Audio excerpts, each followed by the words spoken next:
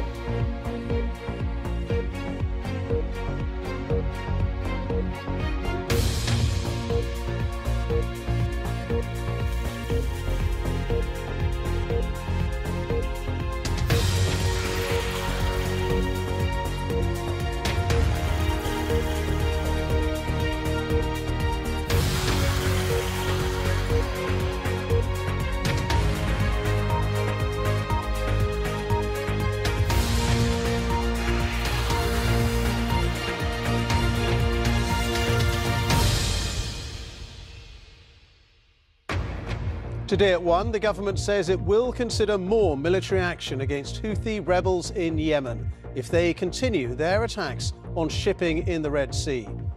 Last week, UK forces joined the United States in launching airstrikes against Houthi targets. Also in the programme, a damning report says the failures of police and council leaders meant girls in Rochdale were left at the mercy of paedophile gangs. More rail strikes. The Train Drivers Union announces a fresh wave of industrial action over pay. Inferno in Iceland.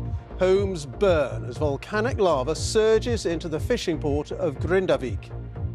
It's a tough thought to think that this town might be over, and I would have to start all over somewhere else.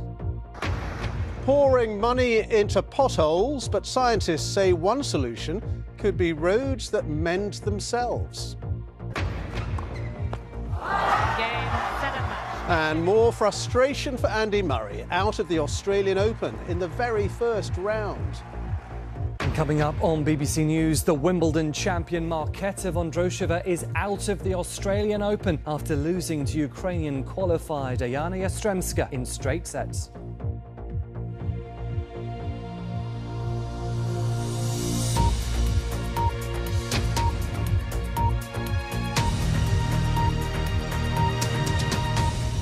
Hello, good afternoon. The Defence Secretary, Grant Shapps, says the government will consider more military action against Houthi rebels in Yemen if they continue their attacks on cargo ships in the Red Sea.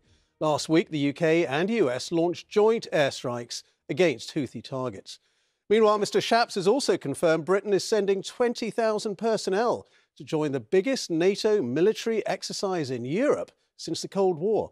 Here's our defence correspondent, Jonathan Beale. Last week's decision to strike Houthi